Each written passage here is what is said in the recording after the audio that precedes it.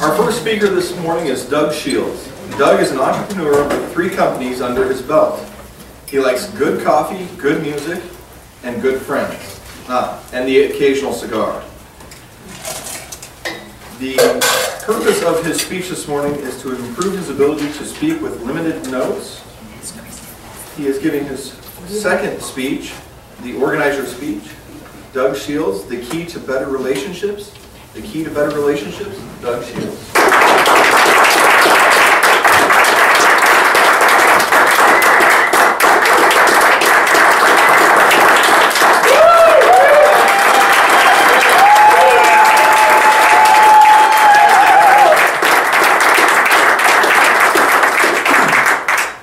Table Topics Master, fellow Toastmasters.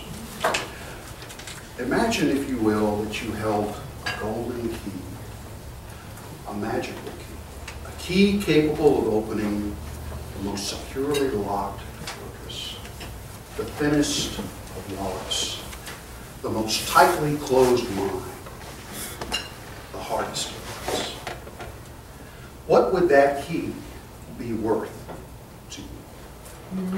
Well, I've got great news. That key is free to any of us that wish to learn how to use it. The first step in that process is understanding that anything we do in this life is done through relationships. Interesting word, relationship. Relationship, relation, relate. Can we all agree that if you can't relate, there can be no relationship? What we just did is what psychologists call chunking. We took the forest, we chunked down to the trees, and then we narrowed down to one live oak.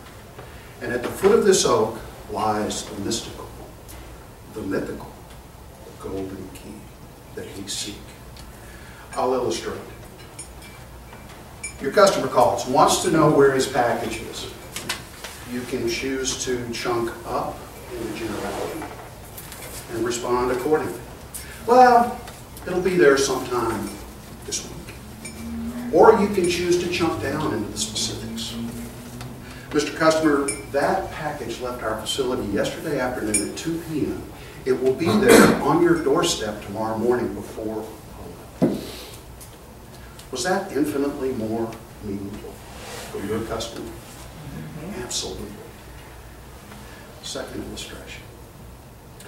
You're in your home, you notice that your son has left some toys out. Johnny, come clean up your room. And Johnny comes up and asks the 6-year-old's question. Why? And you respond with the 6-year-old's answer. Because I said so. Was that particularly effective? Do you think by chunking up with little Johnny, you communicated on a meaningful level? Did you encourage him to ask you any future questions that might be even more important?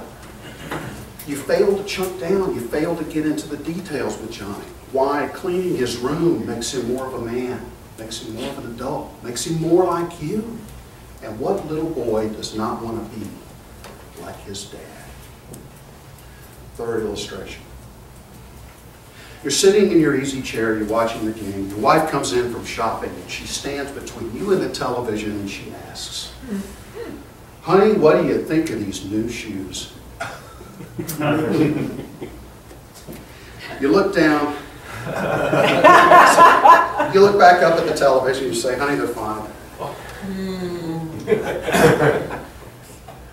Hurt, disappointed, she shakes her head and she walks on. Boy, you really chunked up this time. Let's rewind. Your wife walks in, honey, what do you think of these new shoes? First of all, you reach for the remote and you turn off the television. You've got TiVo.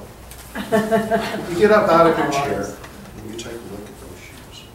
Not only do you look at those shoes, but your eyes drink in the entire ensemble.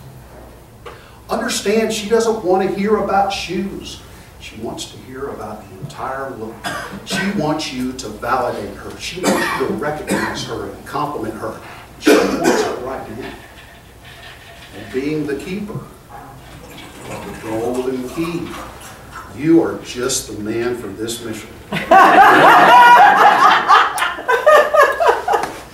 Honey, those shoes positively pop. They match your outfit so well. They bring out the color of your eyes, which I love. You are a vision. What did you just do? Chunk down instead of chunking up. You got into the details with your wife. You explained to her in detail why those shoes pop, why they look so great on her, why she means so much. In closing, I can only say that it takes just a little imagination, just a little feeling to create truly memorable moments with those that we love. Using this magical golden key, we can bring new life and magic into old relationships.